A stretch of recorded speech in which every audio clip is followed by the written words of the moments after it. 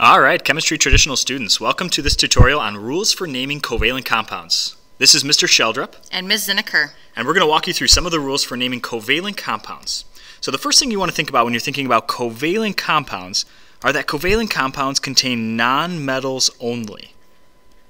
So you're only going to be worrying about this when you notice that both of the elements in a compound are nonmetals specifically. And there's three easy rules here. It says the first element in the compound keeps its full name and is listed first in the name. The second element of the compound has the ending changed to IDE and is listed second. That's a common thing we're going to see on a lot of these naming rules. And then the third rule, which is unique to covalent compounds, is that you're going to add the Greek prefix to each name to indicate the number of atoms in that compound. So this is looking at the subscript in the actual compound formula itself. Now there's only one exception when you don't add a prefix, and that's you do not add a prefix if mono is the first element. So we would add mono if it's the second element. It's only if it's the first element that you don't add mono. Now in the middle of this page it shows us all of the different subscript numbers as well as the prefixes that we could use to go along with them. So let's just do two quick practice problems just to look at how this works, and I think you'll get the hang of it in no time. The first one here says PO4. So if I wanted to name this compound, I would notice that both of these are nonmetals. The first one is phosphorus. And I look at the subscript on that phosphorus, and I would add a prefix to indicate how many phosphorus atoms there are.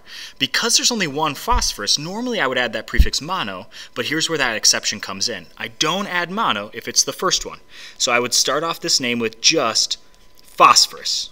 No mono in front. Let's just assume that we only have one of them. Now the second element, oxygen, I'm going to change the ending to IDE, so it's going to be oxide, and this one has a subscript of 4. So I want to add the prefix tetra. Now I can drop one of the extra vowels so it doesn't sound so difficult to pronounce. So this is going to be tetroxide. So I've got the oxide at the end and then the tetra prefix in the front. So phosphorus tetroxide is PO4.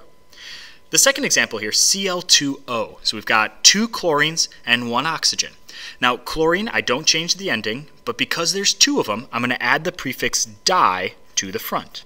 So the first part of our name is dichlorine, and then there's 1 oxygen as the second element. Now I do add mono if it's the second element. So this one's going to become monoxide.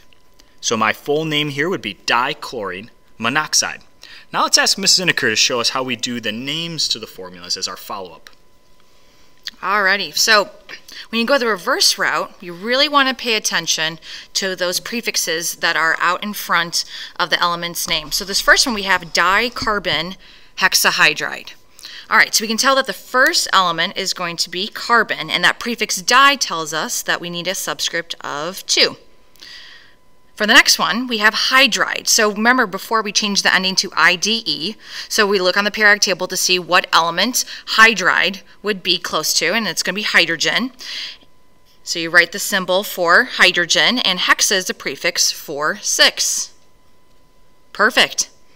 Let's do another one. So when we look at the second example, we have silicon monocarbide.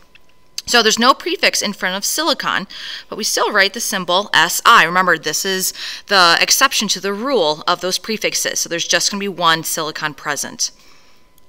For the second element, we're going to write down it's going to be carbon, and mono is in front of it, so we just need to keep it as 1 carbon. All right, there you have it. Easy squeezy, lemon peasy.